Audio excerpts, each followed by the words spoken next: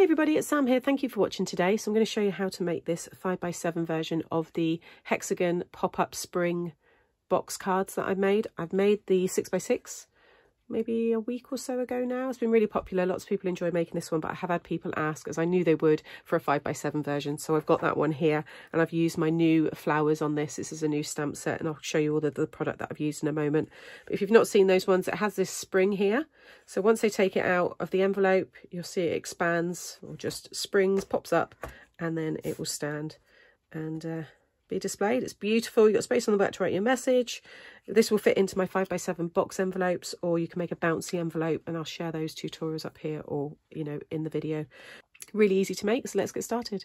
So to decorate this one, I'm using the Filagree border supersized nestables from Creative Craft Products with the inverted scallops. They fit nicely within them. They kind of all work together. I'm also using the Butterflies Galore, which is one of my new sets, along with the flowers and foliage, and the sentiment as well is from the sentiment set. So for the base, you want a piece of 10.5 by 3. The height of this can be a bit higher if you want, or it can be, you know, shorter. It's entirely up to you. Along the 10.5 side, you're going to score at 1 3/4, 3 1/4, 5, 6 3/4, 8 1/4, and 10. This is the piece to go over the top that you'll attach your topper to, and this is 6 by 1.5. Along the 6-inch side, you're going to score at 1/2 inch, 3 and 5.5. And then you'll want 2 pieces of this. This is for the spring, so I've already got one ready here. And this is 2.5 by 9.5. And along the 9.5 side, you're going to score at 1.5, 2 1/4, 3, 3 3/4, 4.5, 6, 6 3/4, 7.5, 8 1/4, and 9. The 2 pieces that you got for the spring, just pop them to one side. These pieces here, just fold and burnish the score lines. On the end of this piece here, which is for the base, just take a little wedge off of each side there for your tab. And then these ones here, you just want to fold like that. That's just going to attach inside, and then the rest will hang out and kind of pop out the top. You don't need to cut anything off of that one. So next we can pop this together. So I'm going to add some glue on my tab. If you fold and lay one side down with the tab, and then fold 2 over from this side, it will all lay flat, and that's your 5-inch width. And just give it all a good burnish. Once it's all together, you want to have your join on the left or the right hand side. You just want to make sure that your middle section, which is 1.5, lines up with the 1.5 section on the back. Okay, you can see now you've got your hexagon shape there, and when that folds flat, that's 5 inches wide. Then you want to take this piece and you're going to attach it on the top there. So you're just going to add some glue along this one and this one, and just, they're the same width, so you're just lining up the score line there with the top, like so, and then just fold it flat, and it will stick on the back piece there. Just make sure it sits between those sections there. Okay, so that's where you'll be placing your topper. Now, some people haven't been adding the spring. I mentioned it in the 6x6 version. It is completely optional, but I do like the springs. So I've got one here. So this one, you want to start with that 1.5 inch section here, and that you want to fold that so it's a mountain, and then you'll do a valley, mountain, valley, mountain, come across, and do another mountain, valley, mountain, valley, and finish with a mountain fold. So it will stick behind that one there. So I'm just going to grab my glue and just stick those 2 ends together, and then just bring that all together. Now with this one, I did find when I done my sample that it was almost too much of a spring, and it was pulling it out like this. So all I did was just squeeze a little bit in the middle kind of folds. So again, I'm just kind of adding the pressure all down through the middle. So I've not really burnished these, so there's still a nice spring, but it's not too much of a spring.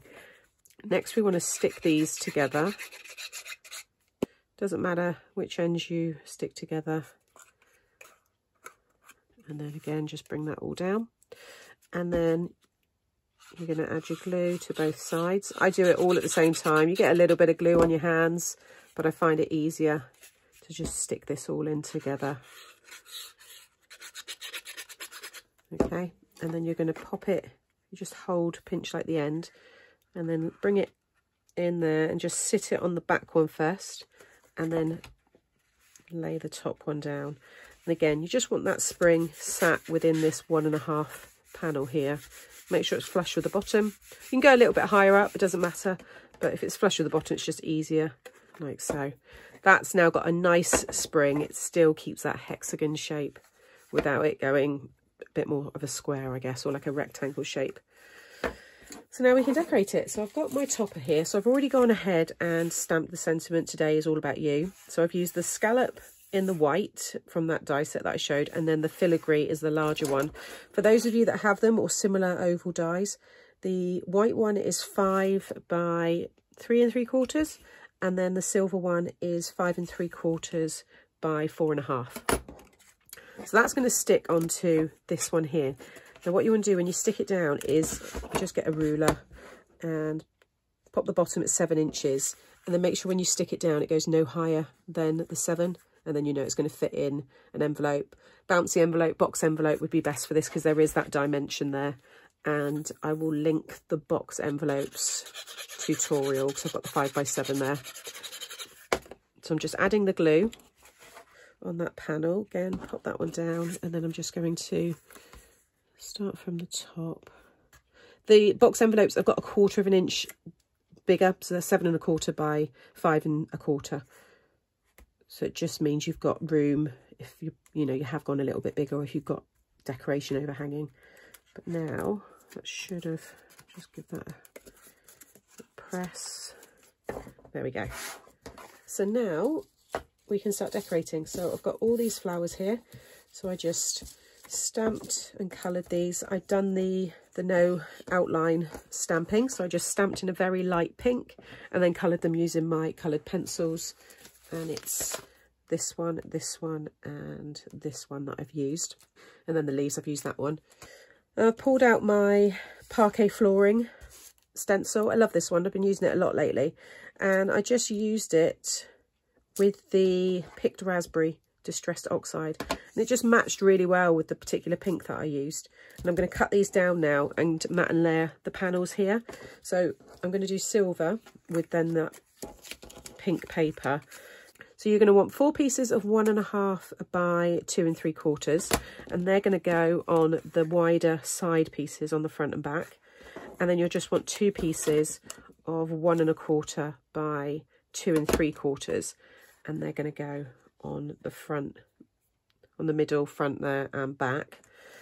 Then to go on top, I'm going to trim these down. So you'll want 2 pieces of 1 by 2.5, and then 4 pieces of 1 1/4 by 2.5. So I'm going to get those all stuck down and get the flowers all attached, and then I'll show you when it's all finished.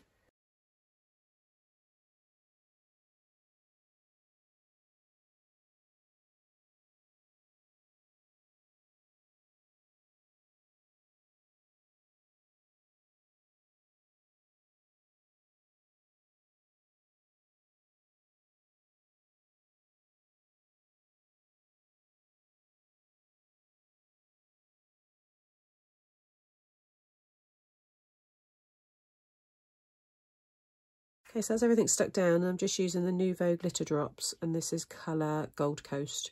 And I'm just going to add, I love adding these little dots.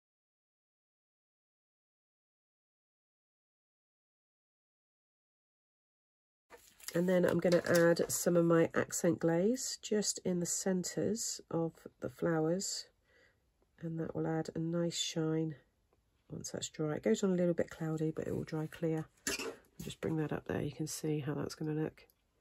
So that's the 5 by 7 one finished. So I hope those of you that have been asking for that size have liked this way I've decorated it in that version. I'll just bring back in the 6x6, sit them side by side there so you can see how that one looks as well. It's a favourite style of mine now. I love this, and I just love the ease of it as well. So as always, I will link the product that I've used in the description box below, and I'll have this one popping up now as well if I haven't already shared it, along with some other pop-up card as well that you might want to watch next. As I always say at the end of my videos, if you've enjoyed today and you're not subscribed to the channel, consider subscribing, hit the notification bell, and that way you won't miss out on any future videos. See you all again soon. Bye.